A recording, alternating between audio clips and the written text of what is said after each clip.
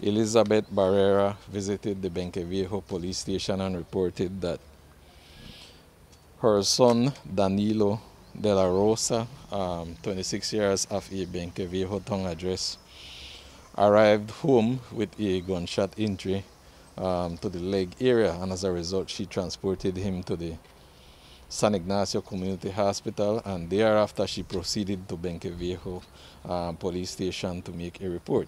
She reported that her son was socializing at a residence on Kennedy Street in Benque Viejo town when he got into an altercation with one of those persons whom he was socializing with, who took out a firearm and fired several shots at him.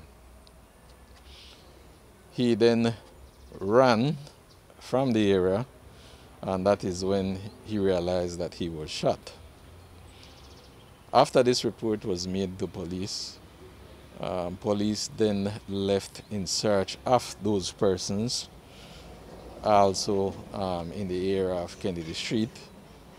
And shortly after 12 a.m. this morning, when the police did visit the residence, they came under fire and returned fire, and that is when PC Felton Williams, who was a part of the team visiting the residence, realized that he did receive a gunshot injury to the right upper leg.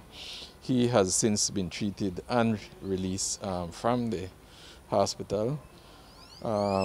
Police have 5 persons detained so far as a part of this investigation, and are seeking 2 others whom, after the shooting, fled the scene.